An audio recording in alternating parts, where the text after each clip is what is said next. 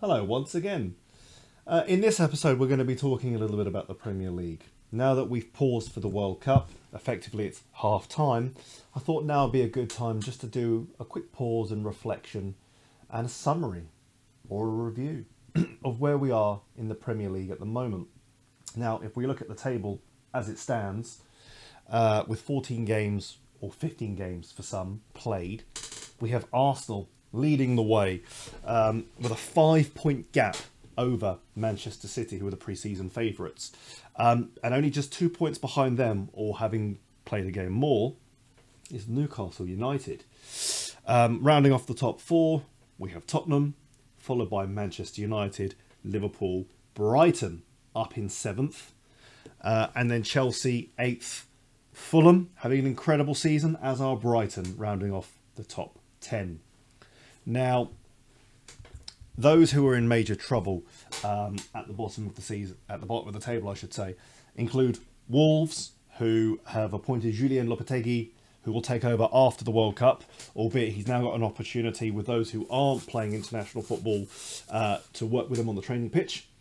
Southampton, who Nathan Jones has come in to replace Ralph Hasenhüttl, and Nottingham Forest, who have kept faith with Cooper as manager.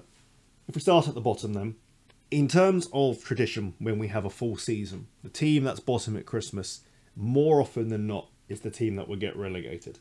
Having played 15 games, which is amongst the most in the league, Wolves have only amassed 10 points.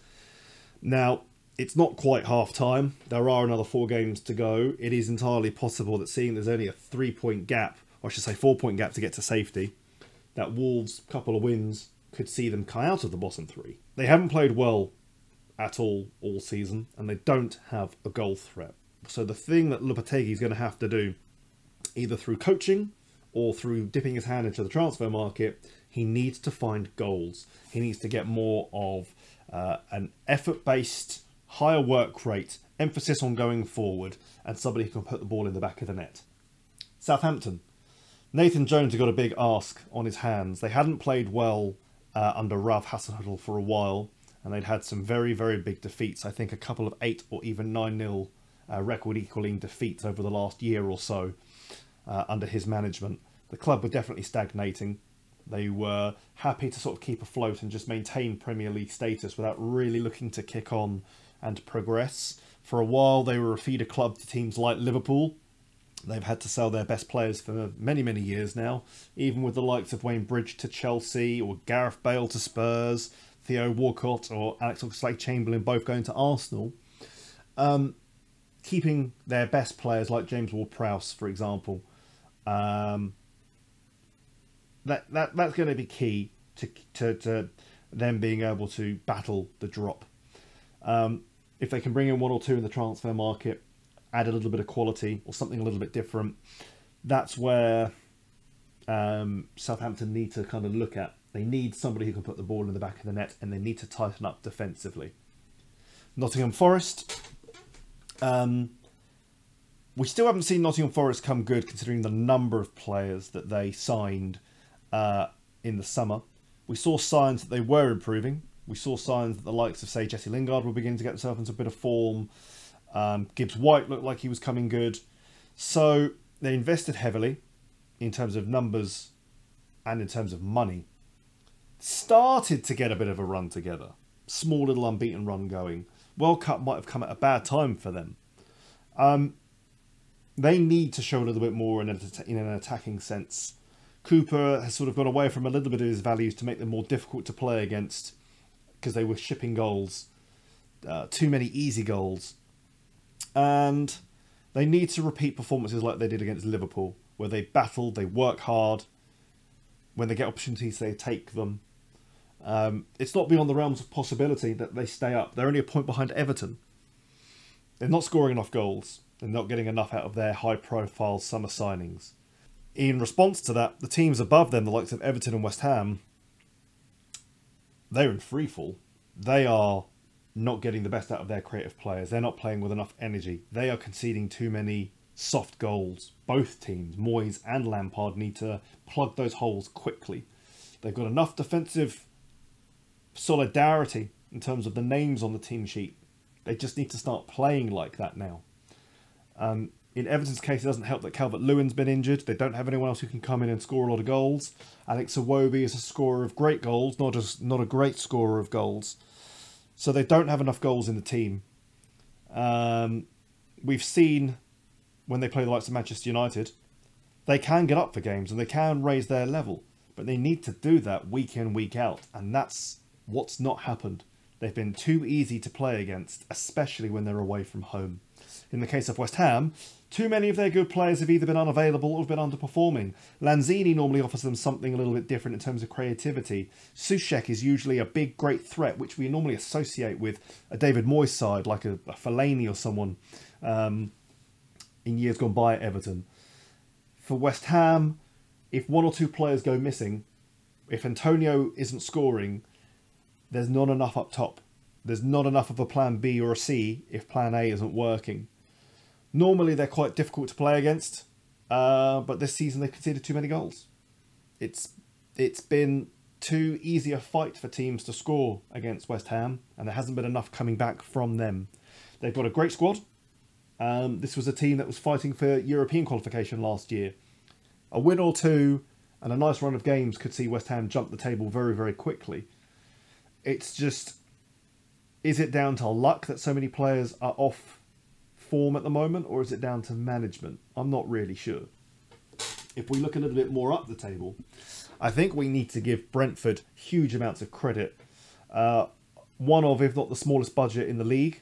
Thomas Frank has worked miracles, really. Firstly, to keep them up last season, and secondly, again, maintaining top 10 position. Small ground, small attendance relative to some of the other players players in terms of clubs, I should say. So the revenue's an awful lot less. Ivan Toney's continuing to score at an alarming rate. Thomas Frank is showing himself to be a very astute tactician, recently going to Manchester City and winning, and deservedly so. They went toe-to-toe with City, and over the course of the 90 minutes, had the better chances. Could have scored 3 or 4. So Brentford are there on merit. Another team that deserves mention is what Marco Silva's doing at Fulham. He got a little bit of credit when he was in charge of Hull and almost got them to safety after having a terrible first half to the season, and him coming in and almost getting them to safety. His stock was high, and despite not doing particularly well at, say, Watford, for example, when he came back to England, he still had enough of an allure about him to be given the Fulham job. And you have to say, he has shown himself to be a good, pragmatic fit for Fulham. He has shown that he wants flair players, such as signing Pereira from Manchester United and putting his faith in Mitrovic. He's made them solid, but they know how to play. This is a team whose goal difference stands just under 0, which when you consider they are a promoted side, you don't expect them to score a lot of goals, but you would expect them to concede a lot. Actually, that's not a bad return in terms of a goal difference. They are in the top 10, and they have given everyone a game. Just ask Liverpool when they went to Craven Cottage. They are a threat from out wide. They can put the ball in the box. Mitrovic is a handful, and they will compete. It's not so easy to score goals at Craven Cottage. Ask Manchester United, who had to work their socks off for 94 minutes before getting the winning goal. And they rode their luck, by the way. Fulham could have scored a couple themselves. So they deserve a fantastic mention. Brighton, obviously Graham Potter. I did an episode on him. Link is in the description. He's obviously gone to Chelsea.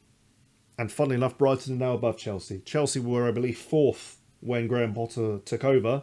They've now dropped to 8th, although he needs to be given a little bit of time. Again, I talk about this in the episode. He needs to be given time for a number of circumstances there. His replacement at Brighton has walked into a club that's very stable, has a clear identity, has a strategy, they know where they're going, and a very, very good team, a settled team, where Potter in the summer had sprinkled a little bit of quality to what was already a very good and settled side. Brighton are going to be knocking on the door for qualification to Europe. They might fall just a little bit short, especially because I expect Chelsea to find form in the second half of the season. And I would expect Brighton probably to finish somewhere in the region of 8th to 10th, but they deserve great credit for the start that they've made to the season. Liverpool, they've had a few stutters this season. On their day, they are right up there as one of the best teams in the league. There's a little bit of a concern about the lack of depth in the squad. But they've certainly improved their form when they were sort of in the bottom half of the table for the first quarter or so of the Premier League. They have won a couple of matches. They've looked a little bit better. They are a different side where Mohamed Salah looks like he's up for a match. He has looked a little pedestrian at times this season, and that's been reflected in some of Liverpool's performances. They've been more leaky at the back. They've been easier to play against, and they haven't been as much of a threat attacking-wise as we've become accustomed to for the last couple of seasons. They've got great options up top. When he's fit, Jota, Firmino, Nunez, Salah, Diaz. That's as strong an attacking group as anyone else in the Premier League. Midfield, you could argue, maybe is a bit of an issue. If Fabinho can come back and add that base, that is a huge difference to Liverpool. If Henderson gets back to having the engine that we know from him, doing the simple things right, that's a big plus. If they can keep Thiago fit, he adds that little bit of star quality, the passing, the metronomic control in the midfield. When those players are either not at their best or are missing through injury, it's when the likes of, say, Milner come in where you notice a bit of a drop-off. Certainly Naby Keita hasn't worked there. Certainly Alex Oxlade-Chamberlain, the injuries and the lack of form means he is not really a viable, consistent option there. They've had to play the likes of Harvey Elliott. They've had to play the likes of Curtis Jones. Obviously Carvalho, who was more known as being a wide player, has come in and sort of played like an inverted 10 at times. These are all young players who should be brought in to play with experienced players in the same way that Roy Keane joined Manchester United, played alongside Paul Ince and Brian Robson for a while before taking their place. Did the same with the likes of Nicky Butt and Paul Scholes. You had the likes of David Beckham coming up on the wing looking to take on and beat Andre Kanchelskis. It's not like they came in one day and the entire team was ripped up and with only 3 appearances under their belt, that was it. Whilst the infamous line, you don't win anything with kids, was true, it's only because those players had come in and played games and had shown their worth in a consistent basis, even played in FA Cup finals, that Alex Ferguson was able to put his trust fully into that particular generation of player. Jurgen Klopp has almost been forced to, because either the other senior players he has in the squad, such as 406-year-old James Milner or Naby Keita, that just hasn't worked, or the injury-prone Alex Oxlade-Chamberlain, have been unavailable. So Curtis Jones, although he's 22 or there or thereabouts, hasn't had the run of games because of injury. Harvey Elliott, who's been there for a year and a half, he's had some appearances and looked good. Would you say that he was in a position to be the creative force of a midfield 3 for Liverpool right now? Probably not. They've done an admirable job, and it's testament to everyone at Liverpool that they've climbed the table, but you can definitely say that they are not the team that they were from a few years ago. They are only 7 points off the top 4, with a game in hand, I should point out. It's going to be a battle to overturn 7 points. It's not beyond the realms of possibility. They've definitely underperformed so far, but they're in a better moment now than they were earlier in the season. So if you're a Liverpool fan, certainly looking towards the second half of the season, you'd be looking with far more optimism and confidence than earlier in the season. The fact that Jota will not be at the World Cup, Diaz will not be at the World Cup, Firmino is not at the World Cup. You've got a lot of options there who will be fresh. Manchester United. United are probably where most people would expect them to be at this point in time. Their starting 11 has not been good enough to compete for top 4 or above for the last couple of seasons, and the lack of depth in the squad has meant that over the course of 30 plus games, they just don't have the options to call upon to consistently mount a challenge for the top 4. That said, although Erik ten Hag has had to move away from his preferred philosophy of how to play football, because Manchester United players probably just aren't quite good enough to do it, he's found a pragmatic medium where at times they are able to move the ball quite well. They are able to press a little bit more intelligently, but at the same time he's been able to make them tougher to play against. He's tightened them up at the back most of the time, and they're able to get themselves in a position where they can turn defeat into draw and draw into win, which they weren't doing last year. Now that does come with the odd bad performance, either down to the players not being good enough, not having that mentality, or the manager just making some poor decisions. The Brighton and Brentford losses at the start of the season were down to Ten Hag. He didn't understand the league, probably underestimated the combative spirit in England, probably underestimated just how bad Manchester United were compared to where he wanted them to be to play his football and compared to where they genuinely were. Since then, as I said, he's found a bit more of a compromise. He's brought in artillery in the likes of Antony, Casemiro. They've made a great difference. Martinez does look like a revelation, but the lack of depth is a problem. If Varane isn't playing, then any other option they have brings that entire defence down by too big a gap. When you compare it to, say, the likes of Arsenal or Manchester City, who are a solid, competitive, combative back line, but also can play, when Varane is out, United are so much short, whether they bring in Lindelof or Maguire. It's big shoes to fill, and neither of them can do it. So United are probably one quality centre-back short to sustain being frugal at the back. Luke Shaw and Malacia have performed well on the left flank. You could toss a coin at the moment as to who you would want to play there. On the right-hand side, I think huge amount of respect to Diogo Dalot, who wasn't really looked at previously, wasn't really trusted, perhaps because the United don't really have another option. By default, Erik ten Hag has looked at him and thought, he'll be my number one.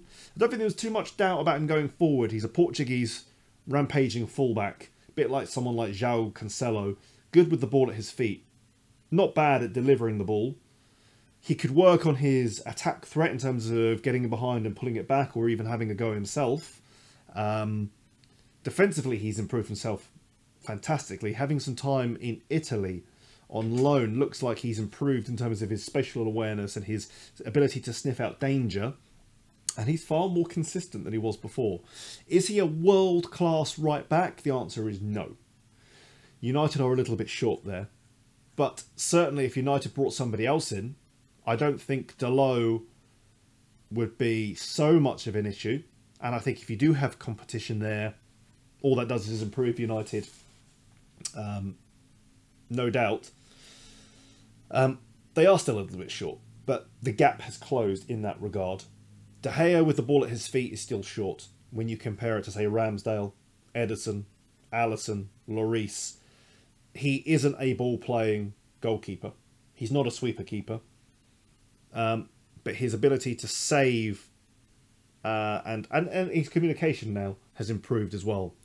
So unless somebody like Jan Oblak or someone left field becomes available, or they do decide to finally take a punt on Dean Henderson, I think De Gea stays and will remain number one. In midfield, Casemiro has done a fantastic job. He definitely, in terms of a holding midfielder, has been what Manchester United have been missing, and it makes it even more unbelievable that when Mourinho was manager, they didn't sign Fabinho from Monaco when they had the opportunity to for about £25 million. It's inexplicable. Anyway, fast forward a few years, they finally have somebody who can fill those shoes. Somebody who has an element of Roy Keane about him and has an element of Michael Carrick about him.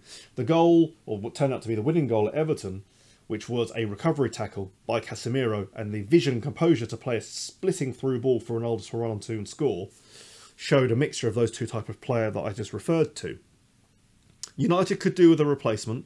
When he's not in the team, neither McTominay or Fred are the answer. So somebody like Caicedo from Brighton would make for an excellent addition. Firstly, because he wouldn't cost stupid money. Secondly, because he's extremely young. He's got that energy, the exuberance, and he could learn from Casemiro. Both speak Spanish. You've got that sort of South American mentality. You could build a double pivot with those two, and you couldn't really ask for a better mentor for somebody like Caicedo to come in and learn from. You'd be building for the future as well. In terms of the midfield, they pursued Frankie de Jong for what seems like 100 years, with no real sign that he wanted to come to United. Barca still need to sell. They would accept an offer to balance the books, but the player doesn't want to come. You need a ball-carrying midfielder, so you could put somebody like Caicedo in there because he can bring the ball forward through the lines. He would cost half the price of somebody like a Declan Rice, who would also be an excellent option. But you'd be paying a premium because he's a key player and captain of West Ham and he's English. So it would be a flip of a coin.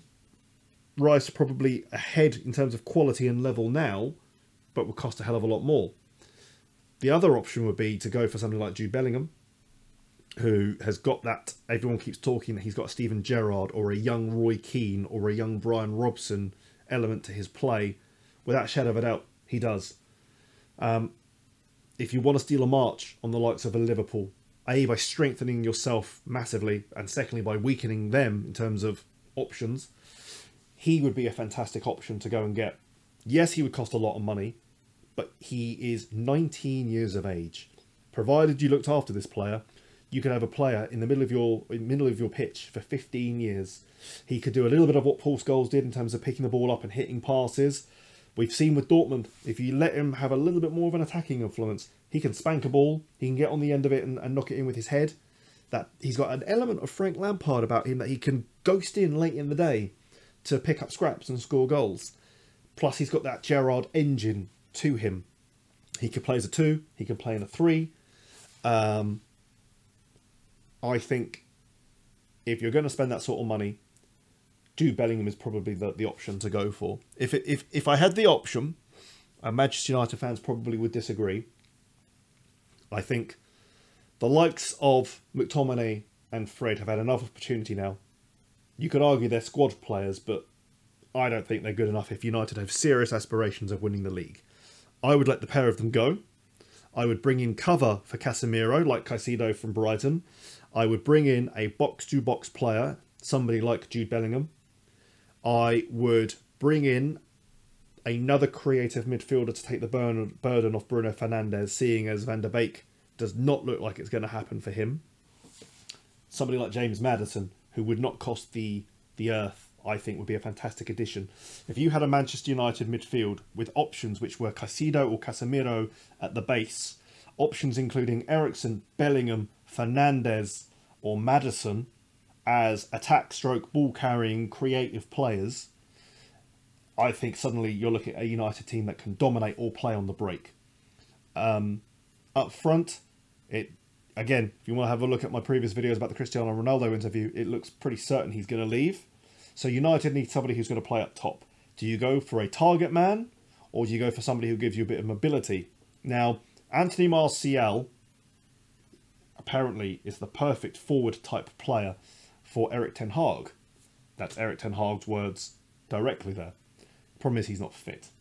It's a pretty sad indictment that a player that looked like he was out of the door and had played his last game as recently as January of this year, when he went on loan to Sevilla, is now arguably the most critical player in Manchester United's front line.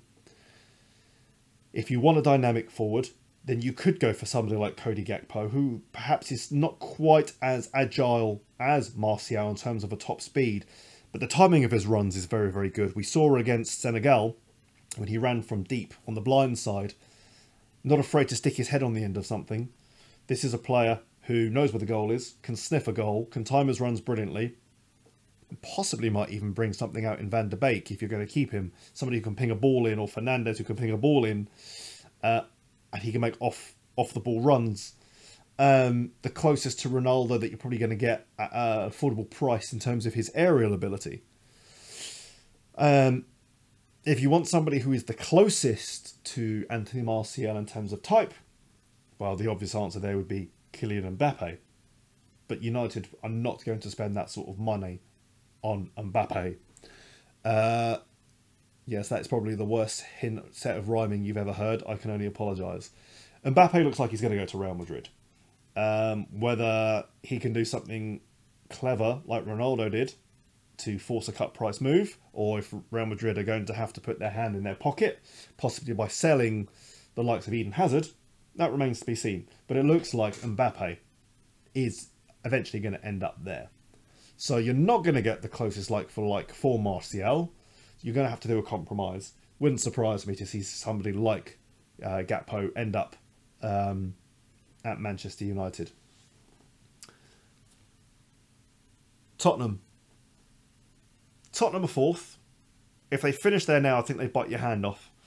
Tottenham fans are complaining that it takes them to have to go a goal or two down before they start playing. And when they start playing, they look a threat. They gave Liverpool 2-goal head start and could have easily drawn that game 2-2. Why they have to do that is beyond me. Is it because Conte is too pragmatic for his own good? Is it because he doesn't trust the players that he's got? I don't know.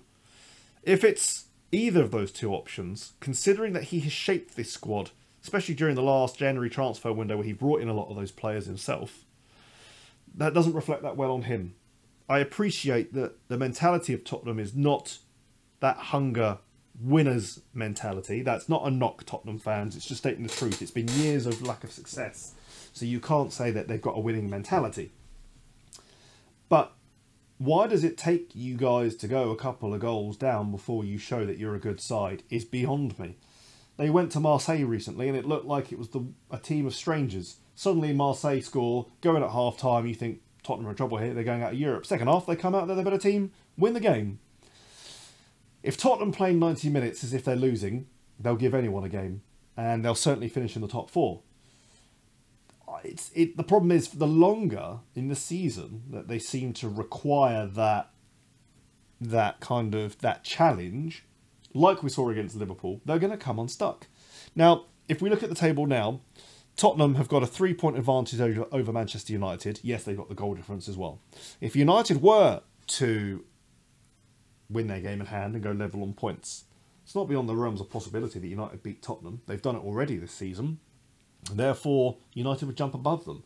That's excluding Liverpool's resurgence, which we spoke about already as well. It's touch and go for Tottenham. They're going to have to buck their ideas up. They might give Conte some money in the transfer window, and we might see Tottenham improve with a couple of extra signings.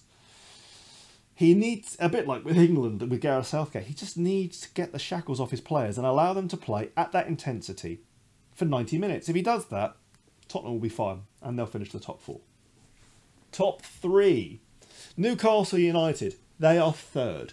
Now, some people might say, well, they've just been bought by one of the Middle Eastern states, therefore they're so loaded with money, it was only a matter of time.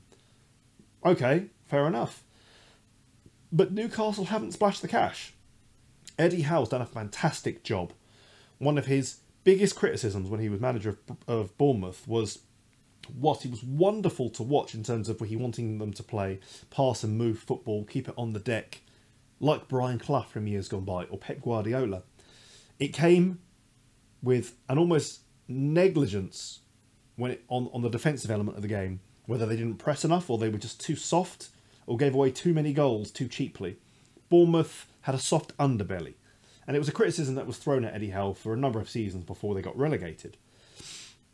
At Newcastle, he's come in, and even before he spent any money, he reorganised the team, put players in the right positions, made them more of a threat going forward, but made them harder to play against. He made them meaner. He made them more frugal in terms of giving away goals. And that's continued into this season. He's getting a tune out of his attacking players. Bruno in the middle of the pitch has been a revelation. Almiron has been like a whirlwind. Jack Grealish should insult him more often. And defensively, Dan Burn, the goalkeeper, as a defensive unit, you can't really fault them. They've conceded fewer goals than Manchester City. They've conceded the same number of goals as Arsenal. They've conceded about half the number of goals of Tottenham. They've got, I think it's equal best defensive record in the Premier League. And when it comes to scoring goals, I think they've got the 4th highest attack off the top of my head. So that combined, without going out and buying a World 11's worth of players in the way that Chelsea did, in the way that Manchester City did when they got bought, you have to give Eddie Howe unbelievable credit. He has organically and sustainably managed this group, risen them up the table without spending the earth. In fact, you look at the squad makeup, there is a large number of players that were there under Steve Bruce. So he deserves incredible praise for the man management and the tactical astuteness and his transfer market wheeler dealing. He is right up there to be a contender for manager of the season without a shadow of a doubt. Manchester City. The pre-season favourites haven't been too bad this season. They're averaging just under 2 points a game. But they have had an almost complacent susceptibility about them this season. They've lost a couple of matches, one of which, of course, was to Brentford. They drew with Newcastle United. They salvaged a draw in that game. Newcastle really should have won. They are not the invincible side that many would have you, or many would portray them to be. I don't think they've replaced Fernandinho to the same level in that midfield. I think they're a little bit easier to play through. I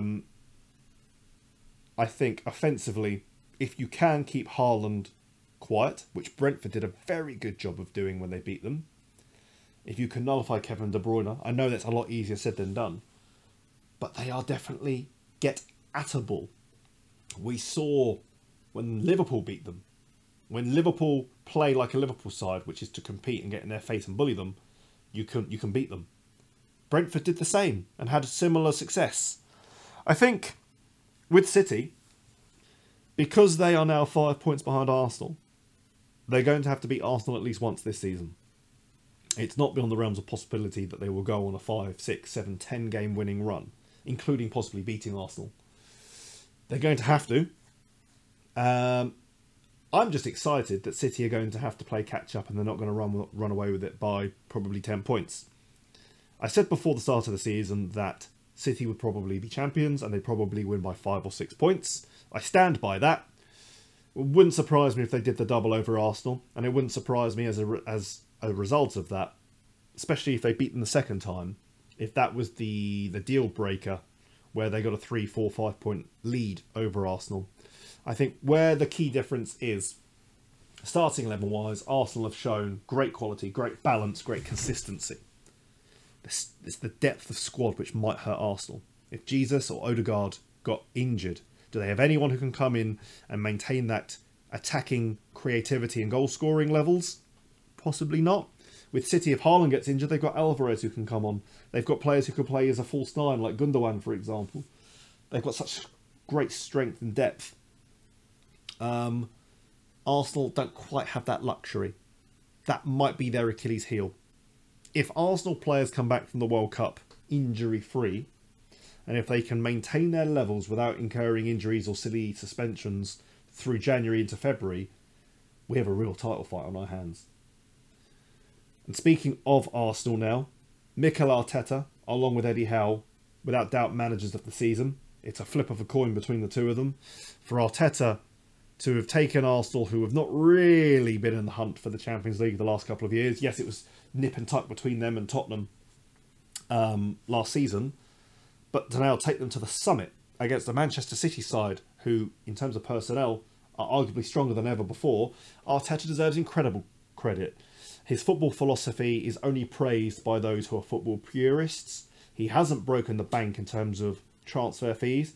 He is promoted from within and got bargains where he can, improving the likes of Ben White, Gabriel, Kieran Tierney, and grabbing bargains like Zinchenko, Gabriel Jesus, Odegaard when he was available, getting rid of players who he felt were bad influences such as Lacazette, Aubameyang. He has created a team more balanced, more in his own image. He's getting a tune out of players like Granit Xhaka. You can't say anything other than incredible credit, incredible kudos. Put respect on the man's name. We are seeing a top quality coach a top quality manager starting to take shape. Will it be enough this season? Said it a few minutes ago, City's strength in depth might be the telling factor. We haven't seen Arsenal have to really deal with adversity yet, where they've had a couple of players injured, suspended or whatever. If and when that happens, that's when Arsenal will be tested. And that's when City's sheer volume of number may be the difference. But if Arsenal keep their team together, if Arsenal even buy one or two, what a title race we have. If I was to say who's my manager of the season right now, by 1 percentage point, I would say it's Mikel Arteta. Just because of the fact that Arsenal, who were not in the Champions League, are now top of the pile. And it's not through some erroneous circumstance. This is not a COVID-affected season. This is against a City side who have got arguably the best striker in the world, against a City side that have maintained all of their players to be available, fit and on form. They deserve their first place on absolute merit. They are playing possibly the best football in the league, possibly the most balanced side in the league. Eddie Howe pushes him incredibly closely, just for the fact that he's taken Newcastle from where they were under Steve Bruce to where they are now, playing very nice football, getting tunes out of all of his players, without spending money, without being tempted to go and spend 30, 40, 50, 60 on this player or that player, which he could in theory do. He has been very organic, very sustainable, very pragmatic in the way that he's gone and built the team. Similar to Arsenal, strength and depth could be a problem. Do they have the depth of quality of player that if they get suspension or an injury, could that affect them? The answer is yes. But credit where credit's due. They are where they are on merit. They have played some of the very best teams in the league and not lost. They shouldn't have lost at Liverpool. Won't comment on that game. Possibly should have beaten City. They are serious contenders for the top four this season. Given United are a bit up and down, and given Liverpool have given themselves a lot to do, I would make Newcastle favourites out of those three to finish in the top four. I think the top four as it is, whatever order, probably will finish as it is now. I think Liverpool and United will close that gap. It might be a toss of a coin. But given that Liverpool have given themselves 7 points plus to make up, that's not easy. But yes, I would say that Eddie Howe deserves just second in terms of the order of merit of managers so far. Can't wait for the second half of the season. In the meantime, I hope that the feast of football at the World Cup continues. Hope you're all well. Hope you all take care. Catch you soon.